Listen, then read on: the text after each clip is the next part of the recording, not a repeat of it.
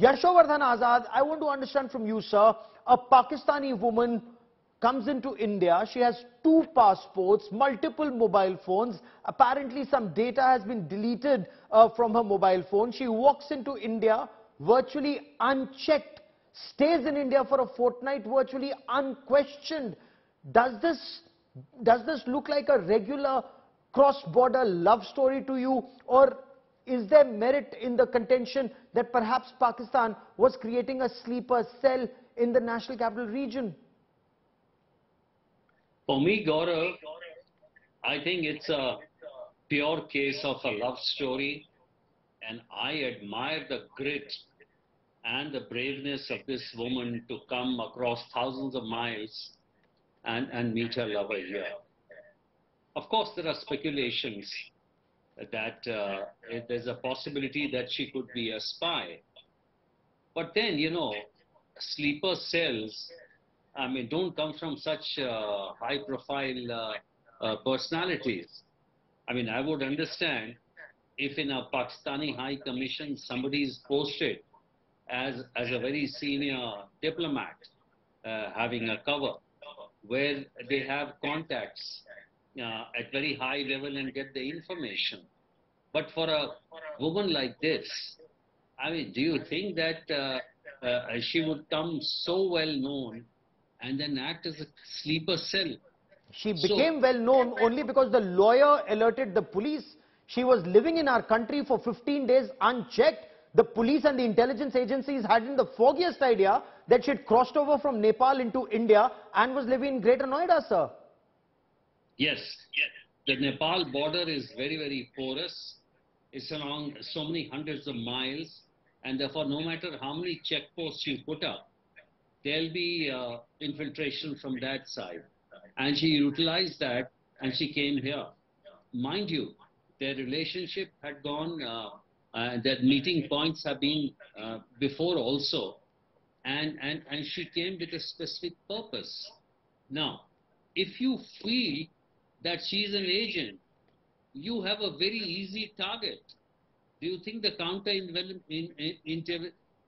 intelligence mechanism, we don't have the infrastructure to pursue something like this? To make it an issue of a national importance, I think is going too far. Sir, David Coleman Headley had an American passport. He came into India. He also waltzed around in our country unchecked. The consequences were disastrous. But Samad Srivastav, are there absolutely no checks on people crossing over from Nepal into India? And is there any corroborative evidence that she actually crossed over only on the 12th of May and not before?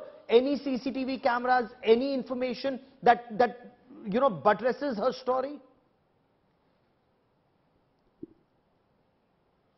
See, Gaurav, there are a lot of evidences, but not on a whole of a CCTV footage, because that's what UP police has sought a report from SSB, how that particular Seema Haider crossed the borders inside and came inside India via districts of Uttar Pradesh. But the major concern is when we reached at the hotel where the duo was staying for around 7 days. Number one, the hotel did not ask for the ID, though the hotels claimed that they have been following this norm since years in Nepal, in Kathmandu, at one particular stretch where a lot of hotels are located. But number two, which is a major big thing, if it is an unconditional love story, then what was the need, what was the emergence of hiding the names, be it of Seema Haider or that particular person, Sachin?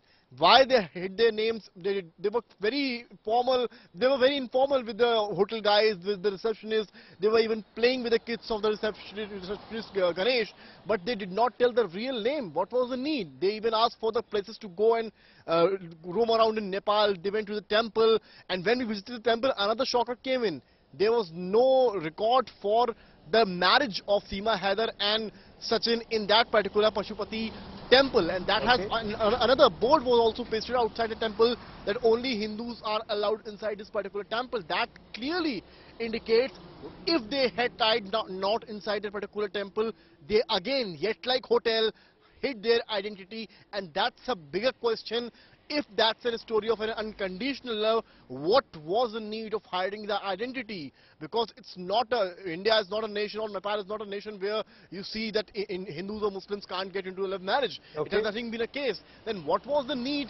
Because you were already hiding your Pakistani status when you came via Nepal border. Then what was the need? And that is a bigger question which maybe agencies will ask. Stay with me for a moment. Yashovardhan Azad, from Gujarat, the international border, through Rajasthan, led through Punjab, through Jammu, the line of control, all the way 770 kilometers of the line of control, 110 kilometers of the Siachen Glacier, actual ground position line. You have lakhs of soldiers who are deployed to check infiltration of Pakistanis. So, on the other hand, when it comes to Nepal, you have nothing, it seems, there. Any Pakistani can fly into Nepal and then come into India. So what's the point? I mean, is there a major problem?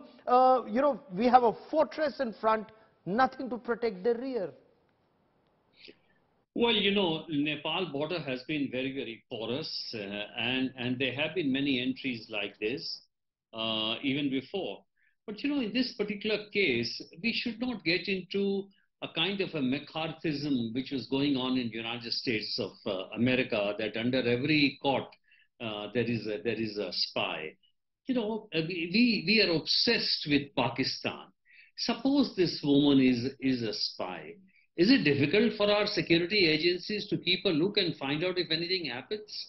I think we are giving too much importance on Pakistan and on these very, very little things.